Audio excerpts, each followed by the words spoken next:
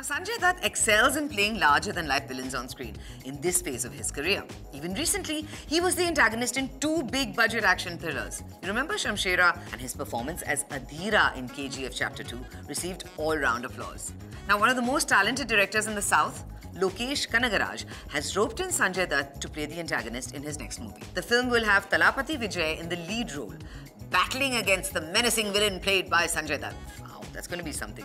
The film will be Vijay's biggest release in the Hindi market, and Sanjay Dutt's presence will lend a lot of weight to this project as far as the box office in the Hindi belt is concerned. Apparently, I've heard Sanjay Dutt is being paid 10 crores for this film. Only 10 crores, that's small change. But considering the astronomical business done by South Indian action films in the pan-India market, this investment is definitely worth it. Lokesh Kanagaraj is targeting a Diwali 2023 release for this film, and we're sure that this one is going to be a massive action entertainer. Now, the Hindi remake of the Tamil blockbuster Vikram Vedha featuring Hrithik Roshan and Saif Ali Khan is getting one of the widest releases ever internationally. Here's a special feature story on Vikram Vedha's international release. Hrithik Roshan and Saif Ali Khan's Vikram Vedha is one of the most awaited movies of Bollywood. And a lot is being expected from this action thriller.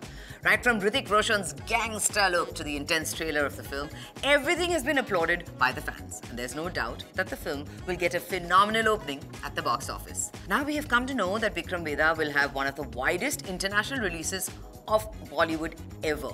The neo-noir action thriller is getting released in more than 100 countries worldwide.